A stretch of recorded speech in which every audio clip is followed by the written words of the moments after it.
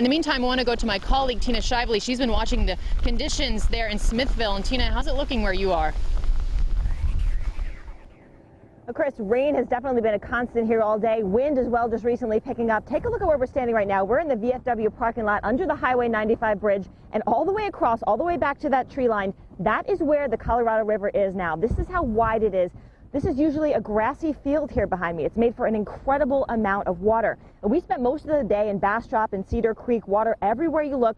We got into Fisherman's Park down there by the Colorado River just before city workers shut it down. So much water there, in fact.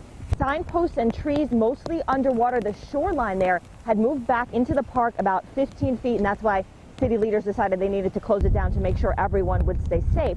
We also visited the Casino Ranch neighborhood. One street's front yard looked like a swimming pool out there. The cul-de-sac, the front and the back porches, all about ankle deep in water. As you can see, we're staying safe here. We're outside of the water, but the water is certainly deeper the further back you go. National Weather Service tells us again about 20 inches of rain has fallen here, and obviously the rain is still going, and it will go probably all night.